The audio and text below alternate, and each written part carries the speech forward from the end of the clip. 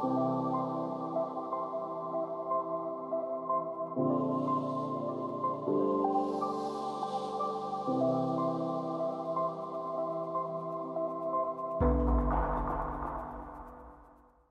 other folks, in addition to the mentors that you guys got us connected to, was huge for us. Coming from a small country and getting that visibility and that access to resource was very, very important for us. And for the twofold, the second piece, in addition to the technical assistance, was also the mentorship on, you know, the business model and how we can make a greater or a stronger business model for us to sustain. And then again, back to the impact metrics, because we're also a company really focused on impact. And the impact mentorship was also very key for us to really understand, like, how do we position ourselves and how do we look at the impact metrics and how could we try to find follow-on impact investment. So I think that was very, very helpful for us. And you know, the open source piece and the digital public good, like, we were very new to that process, and the UNICEF team literally held our hands to walk us through that path, and now we're a proud registered DPG solution. So that has also been very, very amazing for us. So thank you. Great. Yeah, like, there's a lot of mentorship that goes on. I hope that there's also like support as well. You know, the mentorship is almost like the technical, you know, guidance, I suppose. But I hope that there's some support, because I want to kind of pivot over to my next question for Amia, which is really about some of the challenges that you face. And like, so you get technical mentorship, but tell us a little bit about some of the challenges that you faced as you tried to, you know, bring about this product for impact in the real world. So there was a lot of challenges. Because especially when you connect the smart contracts to the real world, it's a totally different story. If you are building, I don't know, decentralized exchange or something like that, it's like in a closed loop. You are still in Ethereum. You are just communicating with other smart contracts, even, I don't know if it's a lending protocol, exchange or whatever. Usually the data is like, that you need for those smart contracts are on the blockchain. But when you're building something like Treasure, you're connecting with, you're interacting with, the smart contracts interacting with real humans, like they need to provide data. So one side is the technical limitations and some of the shortcomings of the blockchain technology that we have, like civil attacks, like many things that, I mean, the problem of oracles, these things exist, and for many of them, there is no big solution so far, even right now. So that was one side of the challenges that we had. The other side was actually like the challenges that, you know, are there when you want to introduce a high-tech solution to a community that didn't know about it, local communities in rural areas, and they don't need to know about it. You shouldn't force them to know about like blockchain. And it's even better not to mention that they're using blockchain, because it makes it complicated, so many new questions. So what we tried to do on this side was to make it so easy for them to use the project. So just to have a recap of the project, we connect donors to local communities who do conservation work, protect forests. The protocol gives a proof of impact in the form of an NFT to the donor. And on the other side, the money goes to the protocol and is managed in a similar way to an escrow system. Whenever they provide updates from the forest, from the trees, a portion of the money is unlocked and goes to their non-custodial wallet, wherever they are. That's how Treasure protocol works. The version 1 of the protocol, of course, we are doing a lot of more things. So to do this, I mean, to get the rewards for conservation, I mean, we try to make it similar experience to their Web2 experience, like having a WhatsApp, Instagram application on their mobile. So we built an application which has integrated some seed phrase-less wallets, non-custodial wallets. They don't have seed phrases. They don't need to know about the complex nature of wallets in blockchain. So they use their email, but it's non-custodial. We use Web3 auths for that. At the same time, we sponsor all their transactions on the supply side for local communities. We use stable coins instead of volatile assets like Ethereum, Bitcoin, so they get their conservation rewards in DAI. And many, many other works, like many of them I forget, but this was actually one of the most challenging parts of our job to make it like, because it's actually important, like we had it, one of the things that we learned is that some of our early local communities that were using a buggy and both complicated profile left the, actually the movement, the project, because it was too complicated for them. And the more we try to make it better for them, user-friendly, the easier it was for them to stay in the project. And of course, with UNICEF, we got a lot of mentorship, like referring to the impact mentorship. In the case of Treasure, it's not only about planting trees, because we onboard the local communities who are less privileged, who have less access to actually the typical opportunities in climate finance. So it's about social impact as well. That's why we actually have that kind of social impact in the project as well, and the impact mentorships helped us quantify, measure those impact, so we learn what we're doing, like in a better way. And of course, the open source, like this is one of the best things that you can get out of this investment, because you think you are open source, but you are not like open source friendly project. So lots of documentation, contribution guidelines, many, many things. Like, I think it was awesome, like that part, like now we feel confident about like being a good open source project. Even if the project fails, the resources, everything are there in a good ways for the future builders to use. Yeah, that's it. Great. Lots of challenges. Congratulations on getting through all those challenges, and really thanks very much for putting out such an amazing product of benefit for everyone with the conservation that it supports. That kind of like something that benefits people all around the world, even if it's done in local communities, makes me think of equity, which is one of the key lenses that UNICEF is an equity-based organization. Everything we think about, we use equity as a kind of a lens for that.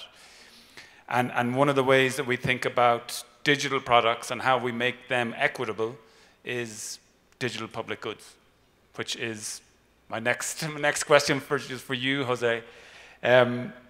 First of all, sorry, I should say congratulations to each of you for becoming a certified digital public good, which is very impressive and challenging to get done. But Jose, would you tell us a little bit about Excapits and your journey to becoming a certified DPG? How did UNICEF support you in that process? I mean, I know it's somewhat through the mentorship, but what kind of benefit then, like after you talk a little bit about the process, what benefit do you see? And I know Armia mentioned a little bit some of the benefits of DPGs. What benefits do you see from your perspective? And even talk a little bit about maybe, being a for-profit business with an open digital public goods. Okay, that's a whole question. Yeah. So I will try to wrap up everything, or I will try not to forget part of it.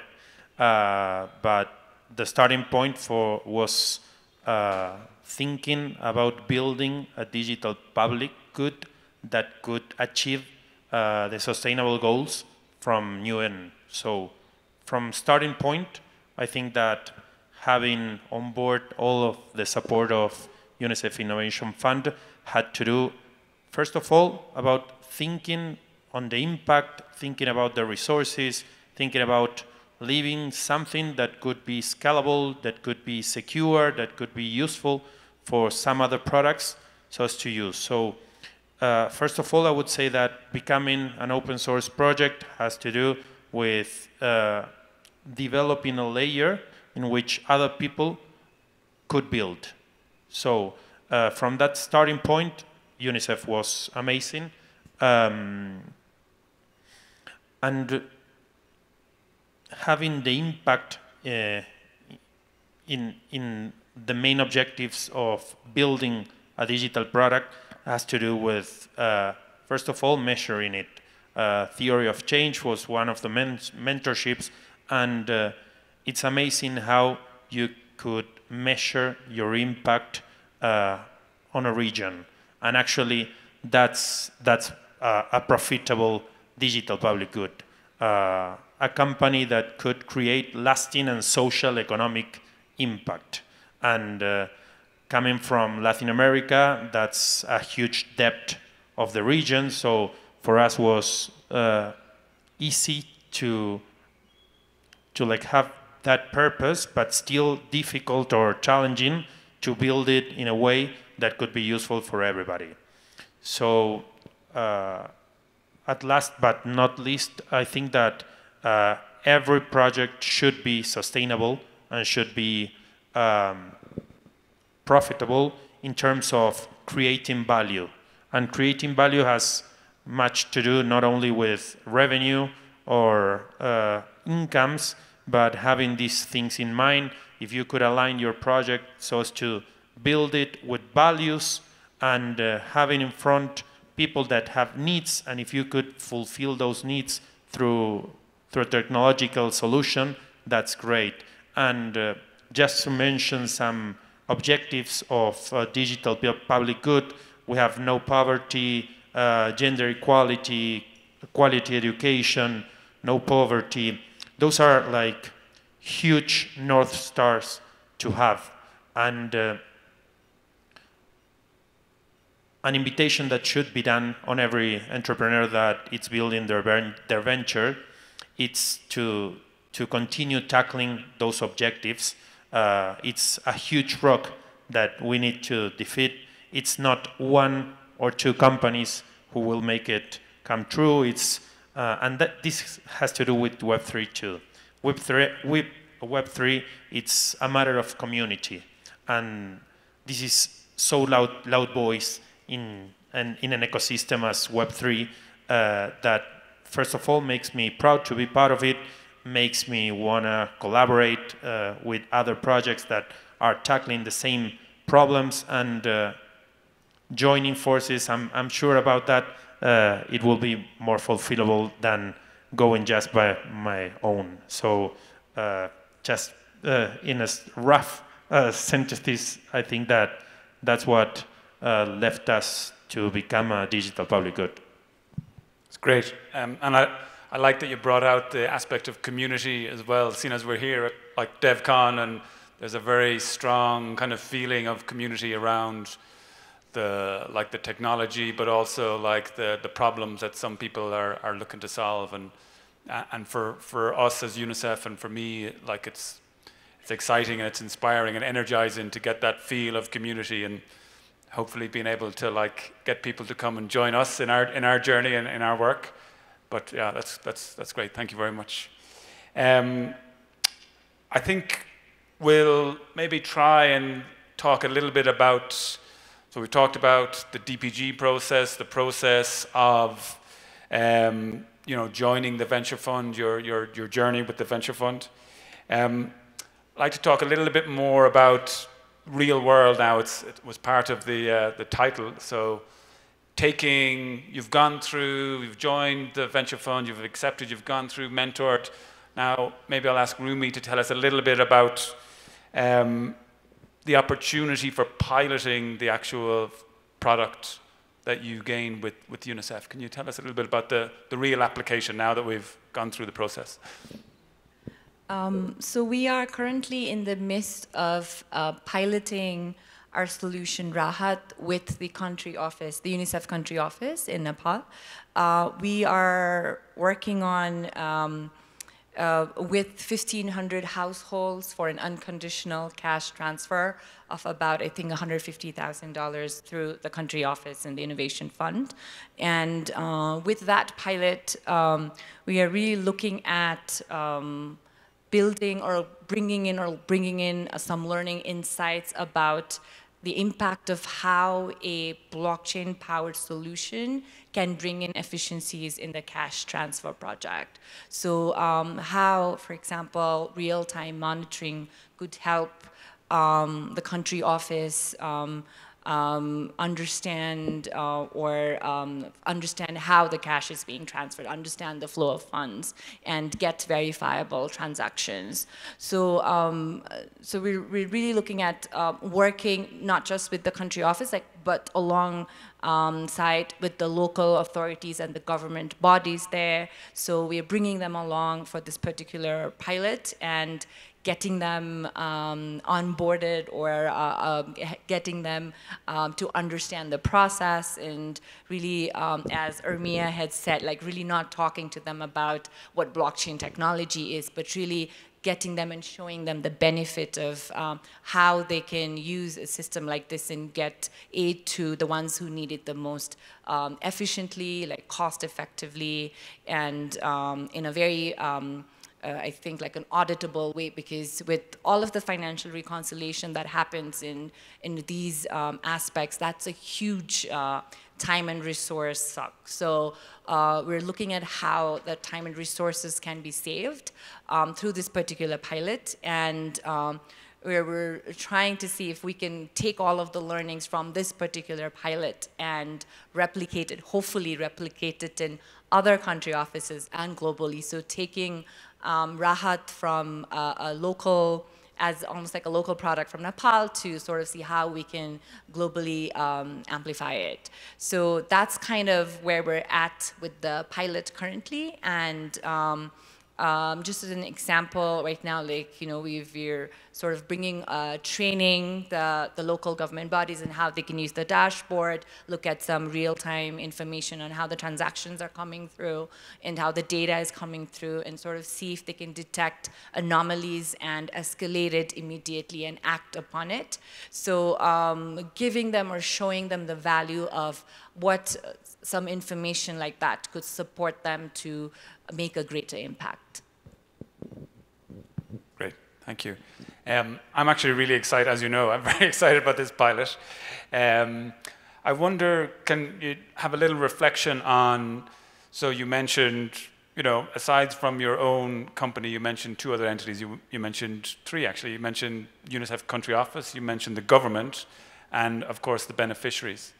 Can you maybe just speak a little bit about how the Innovation Fund facilitated with the UNICEF Country Office the engagement with the government? Because that can be difficult if you don't have that like evidence as yet. Right. In Nepal, all of the cash transfer that we do, like, we usually have to work with the government. So there's definitely the piece of onboarding them to understand, for them to understand and be open to it. So again, because crypto is illegal, getting that or making them to understand the difference, and that was definitely a little bit of a hurdle. But with the right concept and the right understanding with the Innovation Fund and the country office, we were able to have a number of conversations with the local government. And, you know, in such real world cases, at times we're talking about emerging tech and, you know, blockchain, and then here you are where everything is like paper based, and, you know, and the beneficiaries, like, they don't even have, like, they only have feature phones, or they don't even have phones. So just making that, leapfrogging to that is very difficult. And then getting even the local government to say, okay, this is a dashboard, you can get in, you can see all of the information. So that definitely is a challenge. But we are having these conversations to bringing them along one at a time. And the country office is definitely playing a huge role as being part of and joining us in the field as we have these conversations with the local government bodies and with the beneficiaries, and really looking at some issues that are on the field where, you know, where the beneficiaries, there's a struggle between, okay, who's going to get the cash, and they're like real world problems beyond the monitoring piece as well. Great, thank you.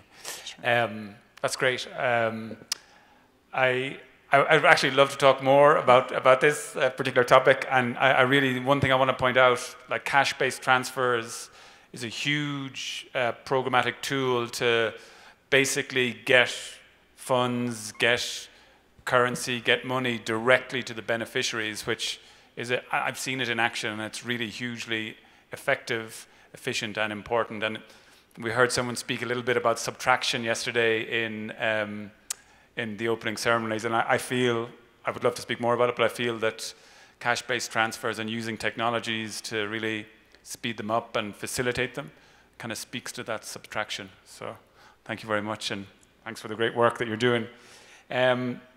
We have a few minutes left. What I'd really like to do now, actually, Ermia, if I can ask you to be the first one, if you could take a couple of minutes to think about what kind of advice you would give to someone out here who's maybe in a startup situation and wants to become working in the impact area, or even if you were talking to yourself, you know, 18 months in the past or 2 years in the past, what kind of advice would you like to give to yourself or to our audience? So I would say, like, one of the most important things that, I mean, impact projects or impact founders like us need to consider, or the challenges that they face, is the funding. So you are not a typical startup that probably can make money from the early days, or even if you can make money, your tractions probably are not very similar to some of the startups that VCs are very interested to like invest in. So you have this problem. I mean, now it's easier because refi has become a trend in crypto, and VCs are understanding it. But unfortunately, you are now in a bear market, so you will have a hard time to raise some money compared to, I don't know, 1 year, 2 years ago. So you have a number of options. Based on our experience and the best practices that we had in Treasure, so UNICEF is, of course, one of the places that you can go if you have a crazy impact idea and you think probably, I mean, a crazy impact idea, but not very unrealistic. You think it works, like, and you have some small pilots, because if you're in the process of application, UNICEF doesn't accept only the ideas. Like, there should be some metrics, some tractions that proves that this idea, even if now it doesn't, and it's not a charity. I mean, you need to make a sustainable project. So all this together makes it challenging to actually get funding. So UNICEF is one place. The other place that you have is Gitcoin, which you can consider. We raised, I would say, almost equal to the, similar to the amount that we raised from UNICEF, from Gitcoin. I think $85,000 or $90,000 in different rounds, in climate rounds. And there are also, of course, the product. Your product should make money, and if we want to make it sustainable, that's really important. So all in all, these helped us to keep Treasure in a aligned, keep Treasure aligned to our vision. And now we feel much more comfortable to raise money from other VCs, and we are doing it now. And that's what I think about, the challenges and things that you can do. Great, thank you. Okay, Jose, from your experienced position now, what advice would you like to impart on early stage startups wanting to get in to kind of follow the great example that you guys have given? I would say impact should be in the roadmap as the essential path. I would say that, and I will just share a small meet that I had before we were selected, and it was kind of the spirit of the program. And we were like working with the work plan, with the plan that we were gonna present for the UNICEF Innovation Fund, and it was like too ambitious. And we were asked if we wanted to change that in order to be fulfillable, so as to achieve it. And our spirit was, let's make the ambitious possible, and that had to do with the spirit of what kept us not sleeping, what kept us working through the whole journey. What I mean to say, it's great to have huge objectives in mind. A huge purpose not only could help in your region, it starts by helping you and your team. We never had such an amazing team, such an aligned team, since we didn't have that purpose so clear, so focused on reaching that. So I strongly recommend, if that's possible, for the ones who are trying to follow that path of impact and becoming a startup that could create some change in your region, have a great dream, afterwards have a great purpose, share it with valuable people, and count on the support of like UNICEF in this case, that will make this harder at first because it's challenging, but afterwards it start paying and will continue to pay time after time. Great, that sounds like good advice. Rumi, you give me your advice in 1 minute, please. Sure, yes. I just wanted to get on, I just took Jose's point about they make it harder in the beginning, because when we applied and we had to do this full-fledged work plan, and as soon as I submitted, I just looked back at my team and I was like, I don't know if we're getting this investment, but I think we're set. We have a whole roadmap and a plan and a purpose and a focus all set, so I think that is key, to have that process in tight. And I think I completely agree with Jose about that can really set the stage and how the team work and the team is set to do that as well. So I think that's definitely very, very helpful. I think the one last thing that I would add is I felt like for us, the non-tech challenges have also been very, very high. And I think it's very important to design for, like non-utopian conditions. So we are looking at the real world problems and not just working in a bubble. So I think that's very, very important. So I'll pause at that. Perfect. Thank you very much. Guys, can I ask you for a round of applause for our 3 great companies? And thank you so much for the great work. Now, how can you join us? All the impact startups are out there. I hope you've been inspired by hearing the great work from our 3 panelists here. Please, if you are in the same position that these guys were 18 months, 2 years ago, please, if you have something that you think can help, apply to the UNICEF Venture Fund, and you will be brought through that difficult but rewarding journey. We're also looking for people to partner with us. And you could also, if you have spare time, spare expertise, you could join the mentoring process that we have for the next round of venture fund companies. And finally, with the last 15 seconds, I'll say if you have a little bit of spare ETH or some spare money, you can certainly contribute to our fund as well, and you can be guaranteed that it will go towards impactful projects like what we have up here on stage. I have 2 seconds left, so thank you very much, everybody. I hope you've enjoyed the panel. If you have any questions for us, please come up and be happy to speak to you outside or later. Thank you.